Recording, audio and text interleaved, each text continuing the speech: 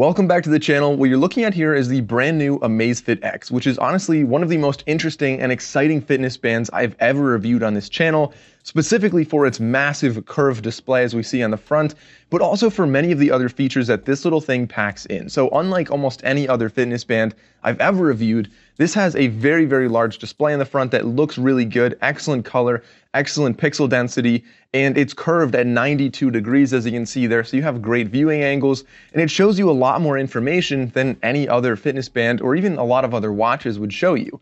And on top of that, this does also have some very impressive sensors on board, so it is packed with a heart rate sensor, GPS, a blood oxygen sensor, a pedometer, and really everything you would need to be tracking your fitness or your sleep on a day-to-day basis. So in this video, I'll go through the physical design of this device here, and on top of that, I'll give you a tour of the app on the phone as well as the interface on this device to help you decide if this is something you actually want to consider getting. Now, right off the bat, I will say that this is not actually released yet for consumers to buy. This is an early review unit, which they actually don't even plan to release until about August when they're going to start selling these. So there are a few features that I'll mention that are not yet implemented on this, and there are a few bugs that are not quite perfect. I'll try to point them out as I go along, but keep that in mind throughout this video. It's really exciting to get our hands on this for a quick early look at this. So let's get into a physical tour of this device, starting off with the elephant in the room, the massive screen right there. So this is a 2.07-inch screen that bends 92 degrees, as you can see right there. Very impressive. It's 202 by 640 pixels, which when you do the math on that, the pixel density of 325 pixels per inch is actually pretty much the same as the iPhone SE. So it's really a great quality screen there. It gets fairly bright, about 400 nits. On the right side, you'll see that we do have a small microphone. And again, one small feature missing right now is the voice assistant. So we will have that eventually. They didn't roll it out with this unit right here yet, but that's why we have the microphone on the side. And then we don't actually have any physical buttons on this. The entire thing, they call it a full metal unibody. So the entire thing is all metal on either side, obviously besides the screen. And so what we have instead is a touch sensitive button right there, which instead of actually being capacitive touch, you have to squeeze this. And I find that you have to squeeze it kind of relatively hard to, go to home, turn the screen on, turn the screen off. But that's really what you'll be doing with those three dots on the right side. That's going to be your home button right there as you squeeze the entire body. Now on the back, you'll see that we do have a couple things going on right here. So we have a heart rate sensor right there, and I'll test out the accuracy in a minute. We also have our blood oxygen sensor in there as well.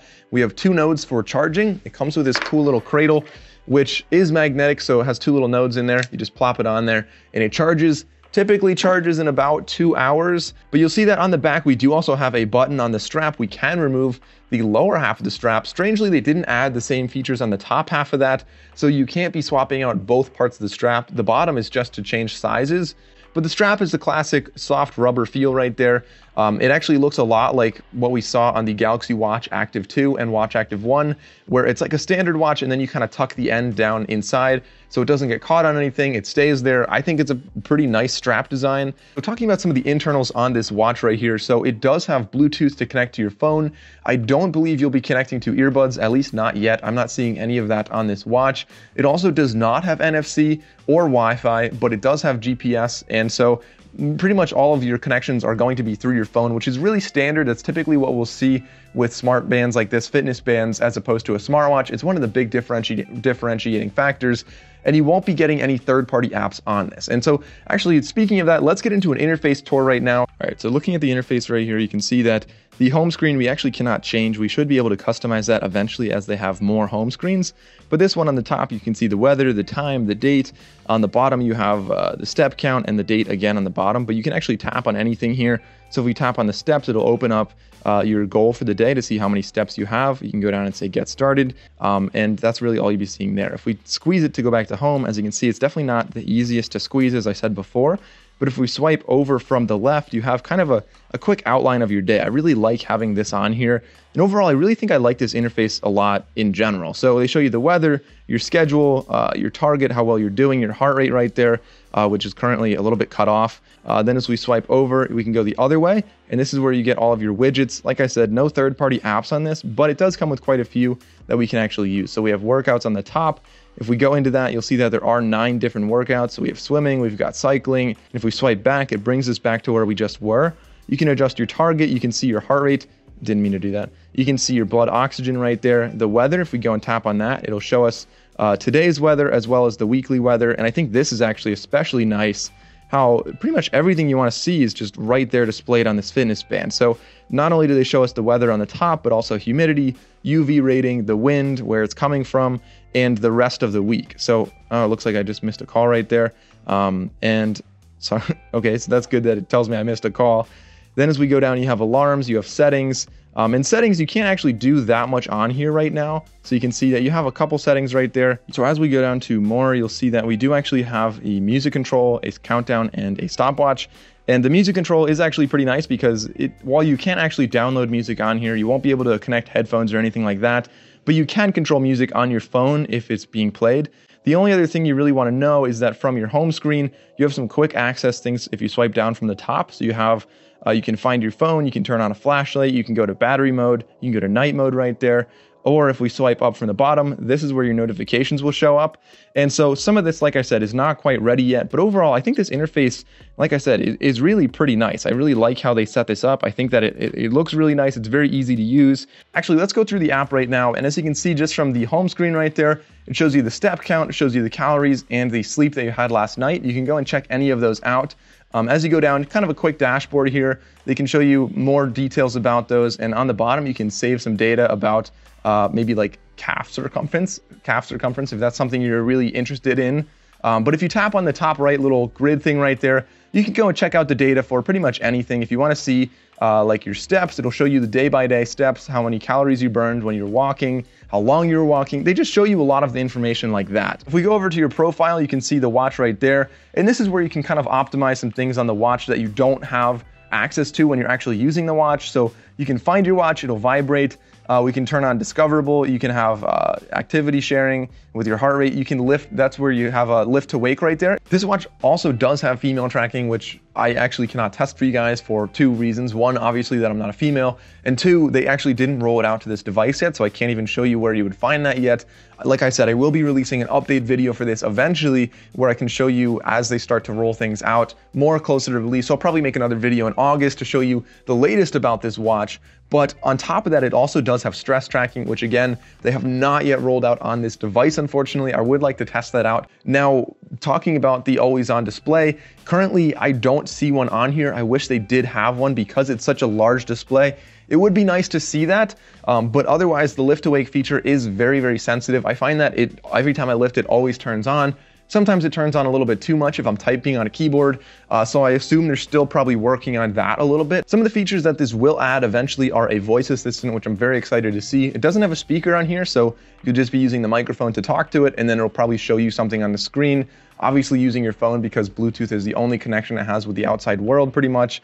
And other than that, you will have remote camera controls. So now let's get into some of the pros and cons of this device. Starting off with the pros, the first thing is a feature I really like, and I actually forgot to mention it earlier, and this is the pinch to open feature. So all you have to do is pinch the screen and it opens up the app of your choice. I have it set to open up the music controls, and I think it's a really cool way that, you know, especially without any buttons on this watch, I like how you can have other things being controlled with some simple gestures like that. And I really hope by the time they release this, they include a few more gestures. I think it's a really cool concept there. Another big pro is having that really large screen. I think it makes a lot of sense to have a large rectangular screen that wraps around your wrist because your wrist, one, is curved, and two, our language is all linear anyway. So yes, circular watches look good, but a flat circle on your wrist doesn't necessarily make sense when you're trying to display a lot of information. So I think it's a cool concept they have there. Another great thing about this watch is actually the operating system. I think it's really nice how they made their own on here. They didn't use Wear OS or something else because it is just such a different screen and different architecture that it makes sense they would be making something custom for this device. And I think they did a really good job of that. And then the last big benefit from what I can tell right now, if it is actually true, I don't want to speak too soon here, but if this actually does have a 7-day battery life, then that would be huge. That would be, considering so many smartwatches only have a 1 to 2 day battery life, lasting 7 days on this, if you're able to utilize a lot of the functions, is really very impressive. So like I said earlier in the video, and this kind of transitions a little bit into the cons, right now it's kind of a gray area because I haven't been able to test these for you, but obviously I will later on in July and August once they get the updates out. But right now, if you decide to go and pre-order yours on Indiegogo, then you just have to kind of do it at your own risk. I don't know how accurate the claims are with the battery life, the GPS, the heart rate, the sleep tracking. I don't know any of that yet. I was not able to test these. They told me that the software is not ready yet. So, I mean, it does have the features on there as I showed you, but as far as accuracy goes, I'm sorry guys, I couldn't show you in this video. But getting into some of the actual device drawbacks, it's really hard to say right now for the same reason, being that I don't know what is going to be improved with software and how big the improvements are going to be. So really, the only drawbacks I can focus on now are the limitations to the hardware and what they definitely said they will not be including in the final device. So the first limitation, in my opinion, is, I mean, the lack of a home button is nice for waterproofing, but one drawback to that is it is kind of hard to pinch the device, and you definitely have to apply a significant amount of force there.